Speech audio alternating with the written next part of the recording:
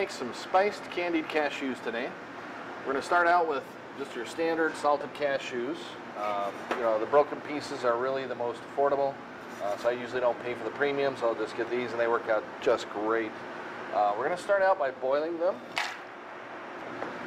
And the reason we want to boil them is we want to soften these up a little bit so that they're not quite as crunchy. They'll take on a little more of a chewy consistency. It doesn't take a lot of water, just a little bit.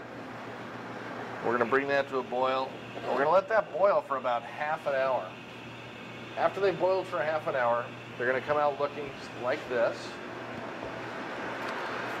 where they've changed their look a little bit. They look a little shinier, a little glossier.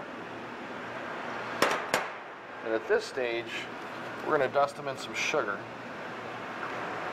We're going to put them in just a standard confectioner sugar or powdered sugar. Stir them around a little bit, get them nicely coated.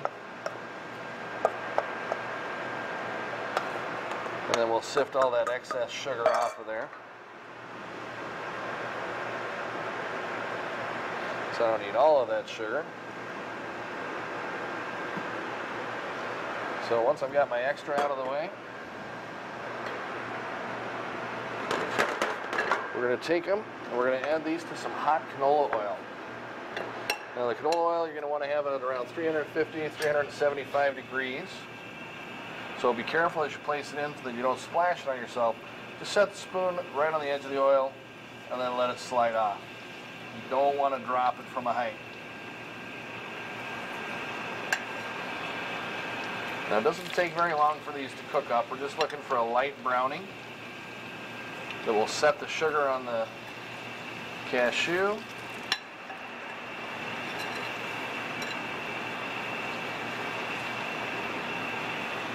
Let those go for just a minute.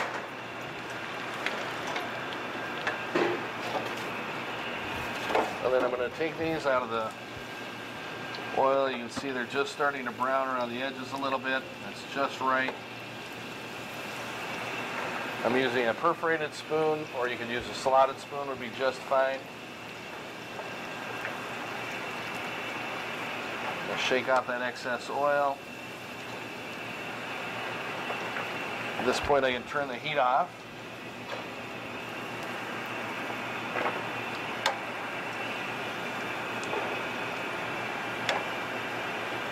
Alright, now I'm going to bring these back over to my counter.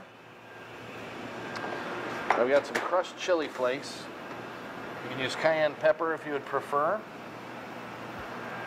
I like the crushed chili because it's a little coarser, it stands out a little more. Gives people a little bit of fair warning that there's some heat to this. Although it's not overly spicy. It's just a little bit of spicy, a little bit of savory, and a little bit of sweet all going on at the same time.